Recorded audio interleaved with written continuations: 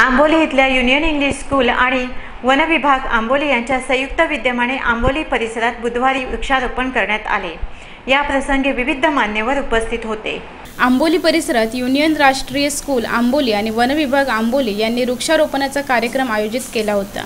यामध्ये आंबोली परिसरात सुमारे 100हून अधिक झाडे लावण्यात आली। या प्रसंगी शाळेची सर्व मुले, पालकवर्ग, प्रसाद गावडे आणि शिक्षक वृंद तसेच सरपंच लीना राऊत आणि कर्मचारी वृंद, आंबोली पोलीस पाटील विद्या चव्हाण तसेच आंबोली वनपाल यादव, चौकुळे वनपाल धुरी, वनमजूर सरमळकर, आंबोली वनरक्षक लोखंडे आदी उपस्थित होते।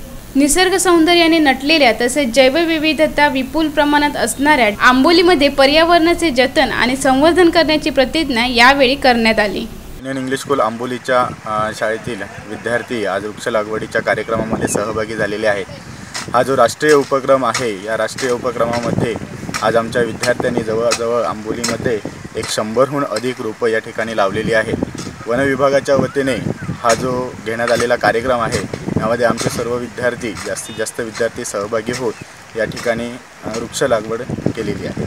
सच्चिदानंद राऊळ, कोकण 9, आंबोली।